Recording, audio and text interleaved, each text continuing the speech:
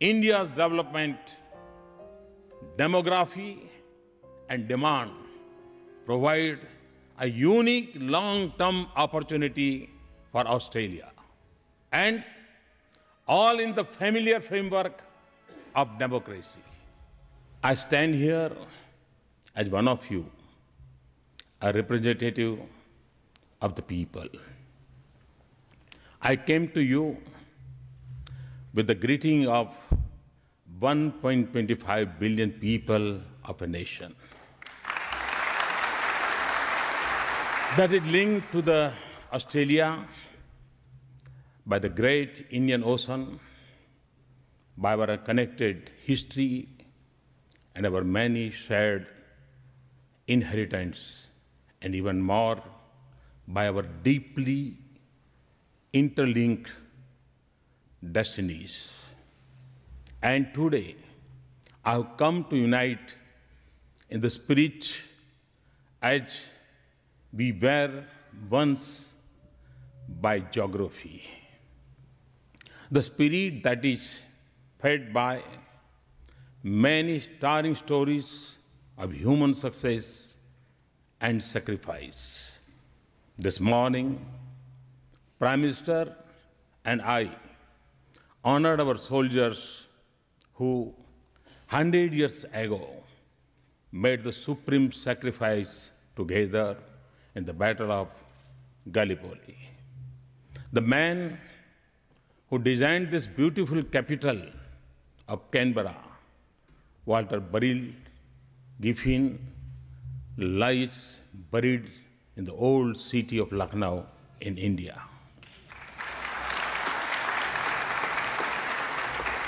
More than 150 years ago, an Australian novelist and lawyer, John Lang, fought the legal battle for a brave Indian freedom fighter, the Queen of Jhansi, Jhansi Rani Lakshmibai, against the British East India Company in India's first war of independence. He also lies buried in the Indian hill town of Mussoorie. The statue of Gandhi in Canberra is a symbol of our shared values. We celebrate the legend of Bradman and the class of Tendulkar together. We are impressed by Australian speed as you charmed by the Indian spin until, of course, Shenwan came along. But above all, we are united by the ideals of democracy. Today, as I stand in this temple of democracy, I consider nations such as ours to be blessed because democracy offers the best opportunity for the human spirit to flourish. Because we have the freedom to choose, the right to speak, and the power to remove. And for us, in politics, with no option but to live with this grace. Generations of peoples, representatives have made Australia one of the great nations of the world today. From the vast strength of territory to the abundance of resources, nature has been generous to you. But it is the people of Australia who have made Australia what it is today. I beckon of democracy and rule of law, a nation that willingly leads the search of lost aircraft, one of the most prosperous nations in the world, among the best in Human Development Index, a nation with some of the best cities in the world, some of the most productive farms and mines, some of its best universities and research centers, an advanced technology base, and a nation with great sporting skills. Australia evokes images not just of immense beauty, but also of a great quality of life. Today, its cities are alive with the richness of this world's diversity, and it is home to 450,000 Indians who are as proud to be part of Australia as they are of their Indian heritage. Honorable members, there was a time when for many of us, Australia was a distant land on the southern edge of the world. Today, the world sees Australia to be at the heart of the Asia-Pacific and Indian Ocean region. This dynamic region holds the key to this world's future, and Australia is at its crossroad.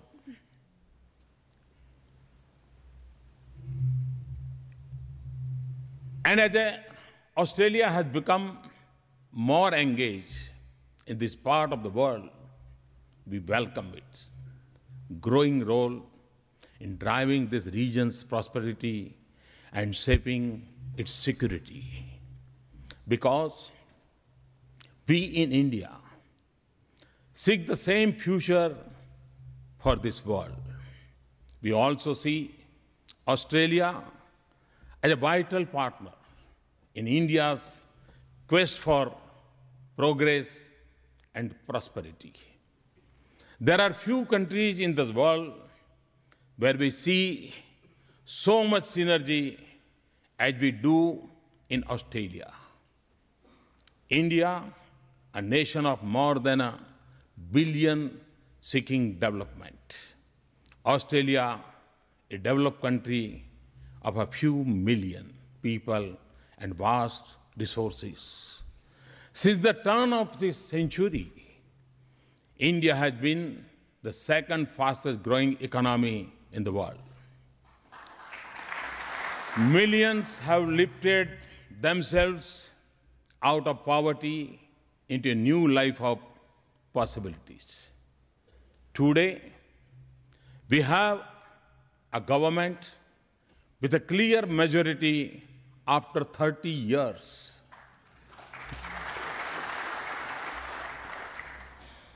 From the remotest village to the biggest cities, there is a new high tide of hope in India, a new energy. It is the energy of our youth. The 800 million people below the age of 35, eager for change, willing to work for it, because now they believe that it is possible, that they can make it happen. It is this force of transformation that will unleash. In these 6 months that we have been in office, we have moved forward thinking with ambition, acting with speed, seeking growth, not just for growth, but to transform the quality of life of every Indian. I see Australia as a major partner in every area of our national priority, providing skills and education to our youth, a roof over every head, and electricity in every household, the most affordable health care for the most difficult disease, the next generation of infrastructure that does not take a toll on our environment, energy that does not cause our glaciers to melt, clean coal and gas, renewable energy or fuel for nuclear power, cities that are smart, sustainable, and livable, villages that offer opportunities, agriculture that yields more, and farms that are better connected to markets, practices and technology that save water. We have a new mission for turning Made in India into a global name, just as computer in India is. But we want to find new pathways to prosperity, not simply travel down the roads of the previous century.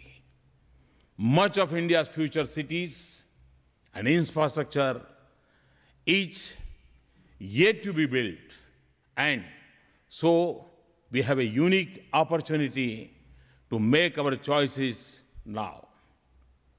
And in every sector, agriculture, food processing, mining, infrastructure, finance, and technology, energy, from providing funds and resources to technology and expertise. Working as partners and investors, Australia has immense opportunities to participate in India's progress.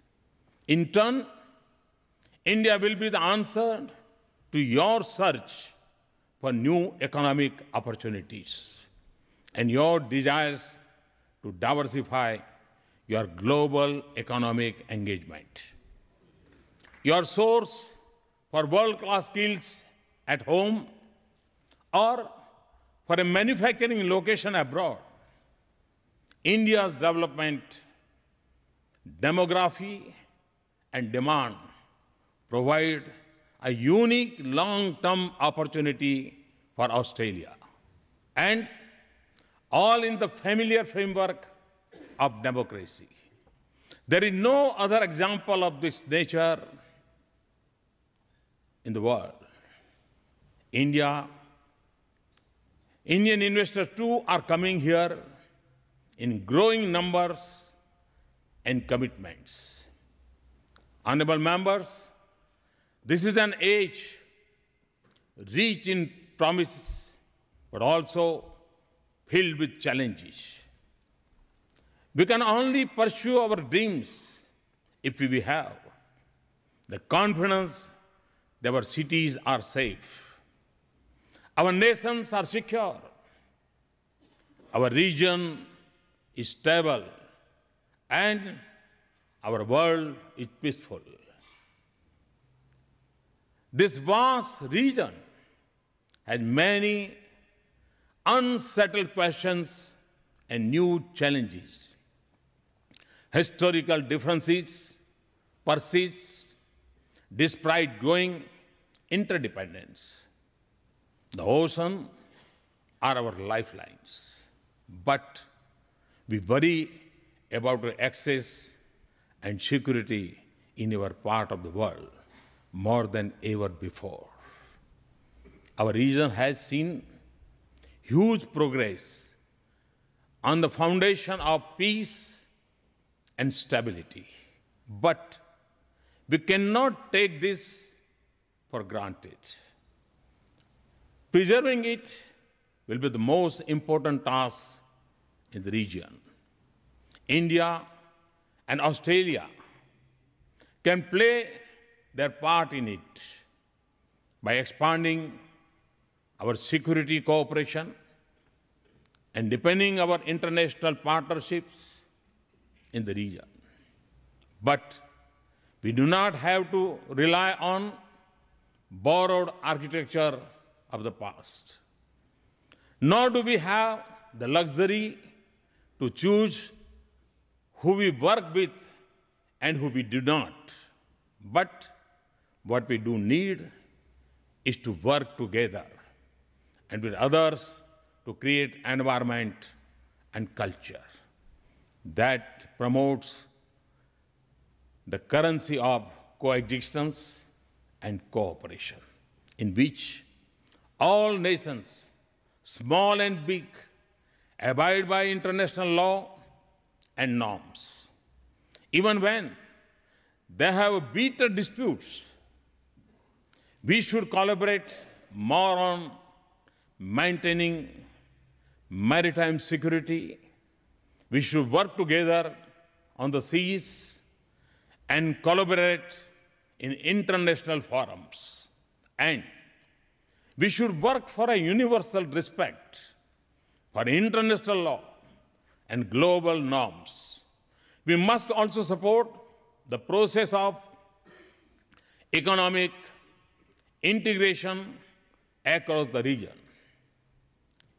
and an open globe trading system that remains integrated. We must guard against regional trade initiatives becoming instrument of political competition. However, economic integration by itself would not be a strong basis for peace and stability. Without strong regional institutions, India and Australia are members of several institutions that are critical for the region and the world. We should coordinate more closely in East Asia. Summit, G20, and the Indian Ocean Region Association. Honorable members in our interconnected world, our shared challenges extend beyond our region. Terrorism has become a major threat for us all. In India, we have seen its face closely for 3 decades, and we see it with the clarity that comes with it. Terrorism is changing in character and expanding in its reach. Internet has made recruitment and call to violence self-generated. It also feeds off money laundering, drug trafficking, and arms smuggling. We have to deepen our bilateral security cooperation, but we need a comprehensive global strategy for a global problem. It will require closer security cooperation, but even more, a policy of no distinction between terrorist groups, of discrimination between nations. A resolve to isolate those who harbor terrorists, willingness to empower states that will fight them, a social movement against extremism in countries where it is most prevalent, and every effort to de-link religion and terrorism. As I look to the future, we would also need to ensure that outer space and cyberspace remain instruments of connectivity and prosperity, not new frontiers of conflict. responding to the region's disasters, combating proliferation, acting against piracy, we work together on a full range of security challenges. Honorable members, since my government entered office, no region has seen more intense engagement on India's part than the Asia-Pacific region, because we understand how deeply our future is linked to this region. India and Australia can play cricket hard with each other, and I suspect we will next month. But we see Australia as one of our foremost partners in the region. I was pleased to host Prime Minister Tony Abbott as my first state guest in September.